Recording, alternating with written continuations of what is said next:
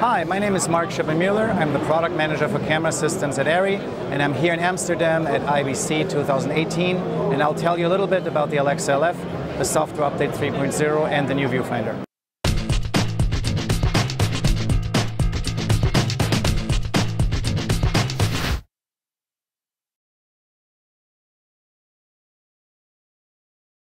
The SUP 3.0 supports some new hardware and has some new software features. On the hardware side, we support the new viewfinder, we support SBS Pro Plus cards now, and we support a new battery bag for the Bebop high-load batteries. On the software side, we have a new magnify feature, a new zoom feature, and on the monitor you can immediately see which monitor output on the camera the monitor is connected to. Sure, there are three new monitoring features here that are very useful on the set. The first one is the classic problem when the director looks on the monitor and he sees a frame line like this. He says, well, you know, the monitor is this big, but my frame line is so small. I'd like to see a bigger, the image I want, I'd like to see this bigger. Well, now you can do that. You can actually make the image slightly larger. You go into the monitoring menu, and then you go to the monitor output you want to look at, and there you can set the magnification, where you can change the size of the image from 100% to 200%. And the director can see the image as large as they want to. If you actually go beyond what you're recording, there will be an orange line on the edge, so you know now I'm seeing less than what I'm recording. Yes, there's a new zoom feature. On the viewfinder, you can zoom in to quickly check your focus, and you can zoom out. That is also available on the monitor out now, and in addition to that, you can choose where you zoom in. So on the monitor, you would designate a user button. I've designated user 1 button now for my smart zoom. When I push this button, I zoom in. I push this button for a little longer, I zoom out. That's very simple. But when I'm zoomed in, I can also, with a number of short pushes, decide where on the image I actually zoom in.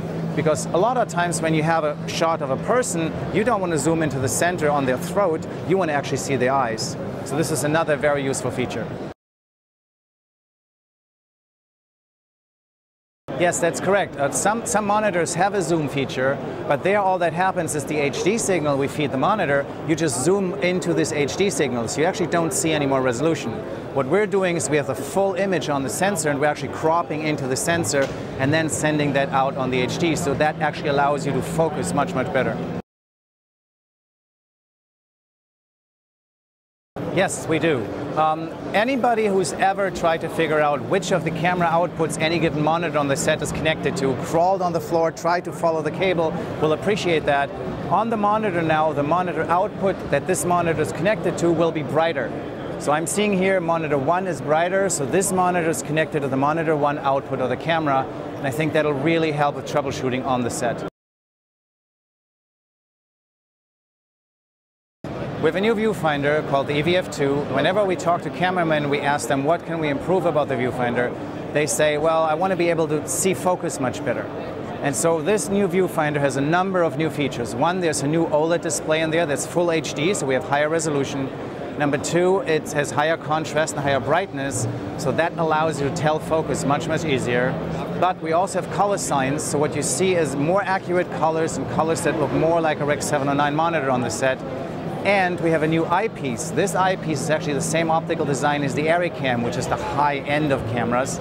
And so you have less geometric distortion, you have less chromatic aberration on the edges, and you have a larger exit pupil, which means you can move your eye a little more left and right without losing your image.